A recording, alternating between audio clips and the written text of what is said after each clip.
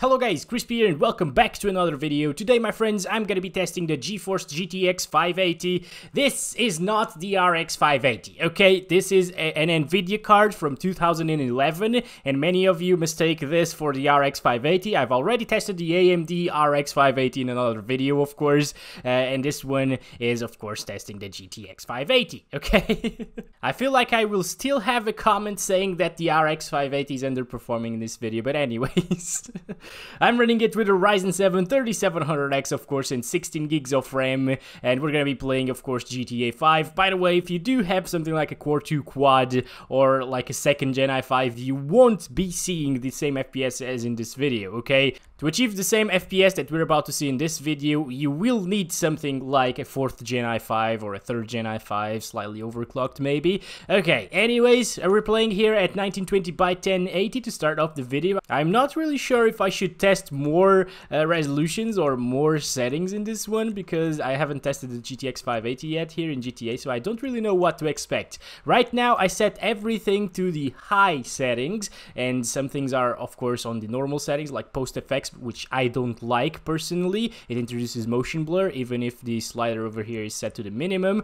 And as you can see right here, these two are also set to normal, but everything else is set to high. I will say that these are medium settings, but since the game says it's high, I will call it high settings. Of course, the normal settings in this game is actually low settings because it's the lowest. Advanced settings are all turned off as usual, and let's see how the GTX 580 does here in GTA 5. So we might actually experience a couple of stutters here and there because, of course, we only have 1.5 gigabytes of VRAM in this GPU, and the game said it will utilize like 2 gigabytes with these settings that we're using right now. So let's just see if it runs well or not. So far so good, actually. And guys, I remember playing this game with the GTX 550 Ti, and that one was getting pretty decent FPS at normal settings, 1080p, and I actually tested 3 resolutions, 1080, 900, and 720p.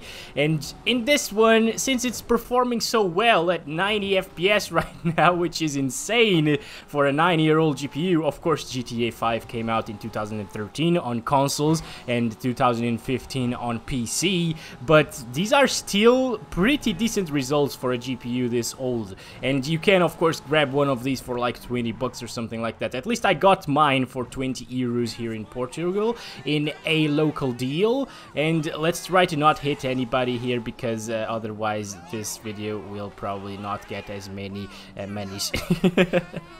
Anyways, friends, so far so good. We got 1% lows of 56, and I didn't really see our FPS dropping that much, so that might be like some micro stuttering issues, but I am not really experiencing any stuttering, at least so far, you know, so this is totally fine. If you want to play GTA 5 on high settings, you can play it just fine on a GTX 580, and it's pretty impressive, actually. I think so, at least. We got an 88 FPS on average. I think we could even do like 1440p, but I can't really test 1440p with these GPUs because I'm recording with a capture card, my friends, and the capture card doesn't support higher resolutions than 1080p, so I am stuck at 1080p. And over here, it's the most demanding area in the entire game. Well, not in the entire game, but at least in our benchmark run, because of the vegetation. It's really intensive on the GPU, and it shows. We're getting down into the 50s. It's obviously still a very good experience, and you should definitely play GTA 5 on high settings if you have a GTX 580. I am not really expecting many of you to have a GPU like this, but if you do, if you're still hanging into your GTX 580, well, it does a pretty good job, doesn't it, guys? How many of you were expecting an almost 10-year-old GPU to perform like this in GTA 5? Of course, GTA 5 is kind of old at this point, but still, these are impressive results for a GPU like this one. And well, guys, I guess this is it. This actually surpassed my expectations a little bit. I was kind of expecting like around 60, maybe 70 FPS. What the heck is going on with my car right now?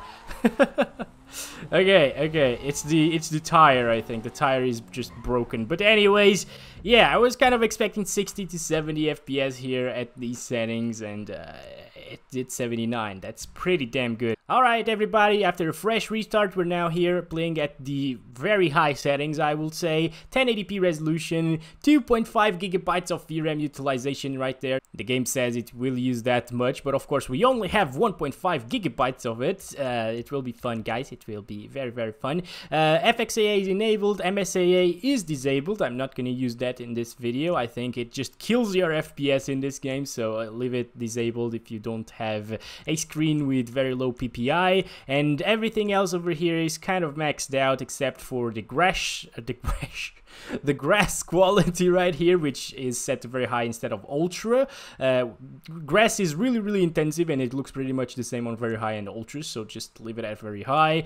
Softest shadows instead of Nvidia PCSS. Post effects is of course on normal because I want to avoid motion blur. I don't like it at all, and everything else over here is set to very high. And here on the advanced settings, of course, everything is turned off, so these are the very high settings. Okay, let's start counting our FPS. We got a little stutter already when I turned the camera around, but everything is okay so far, and we are now below 60 FPS. Okay, that's still not too bad, you know. The game is still kind of playable here perfectly if it doesn't stutter too much. I would say that if you want to play like this with a controller or something, it's actually a very enjoyable experience, guys.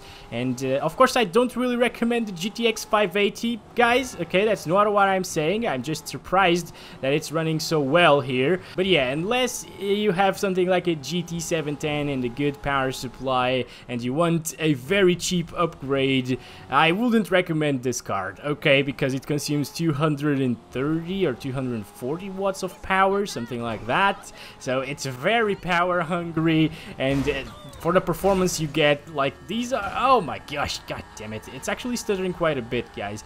But yeah, this kind of performance is the same as what, a GTX 950, maybe a little bit slower than a 950 actually, so that's kind of underwhelming for 240 watts of power. You know, the 950 consumes 90, so that's a much better deal, even if you have to spend another like 20 bucks or something. But of course, if you are looking for an upgrade here to play GTA 5 with, I definitely recommend the RX 470 or maybe a GTX 970. Those are very strong GPUs here in 2020, and they are definitely capable of running the latest titles on medium to high settings at 60 FPS at 1080p. So that's very impressive, and there's another big stutter there. So no need to go out and buy a GTX 580 in my opinion. Okay, guys, of course it's cheap and all, but unless you're a collector like me, yeah, don't bother. This is a very nice car, guys. I will take a thumbnail with it if I don't wreck it all here in this parking lot. Okay, guys, I'm not gonna jump there because otherwise I will actually wreck my car completely.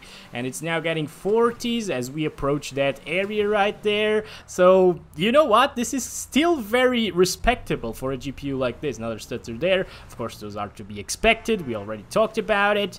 But yeah, these are very respectable FPS for a GPU from 2010, and I definitely am kind of surprised. Now it's dropping into the 30s, which is still not too bad. Again, if you want a console-like experience, you can have it here. Hi Jack, how you doing?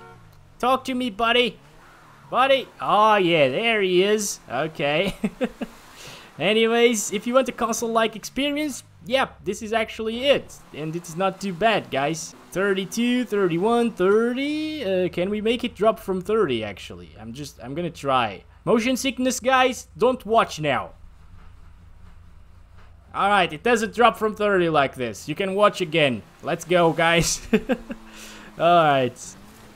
This is very impressive. 1% lows are at 29, but I've only seen it drop to like 30, flat 30 FPS. So impressive results again here for a GTX 580. I honestly, if you are looking for a very high visual fidelity kind of experience here, this is not bad, you know. This is pretty good performance for a GPU like this. Again, I am impressed, guys. I am always impressed when I test the GTX 580. I only spent 20 bucks on it, and it can actually do wonders in a lot of games. So far, Rainbow Six Siege, I think, is the game that impressed me the most in this GPU, actually. So, yeah, go check that out if you haven't already. Links down below in the description for the playlist of this GPU. And keep tuned in for more. Don't forget to subscribe if you enjoyed the video, and like if you enjoyed the...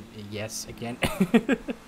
Anyways, guys, I'm gonna get out of here. Thank you so much for watching once again. And I love you all. Bye-bye.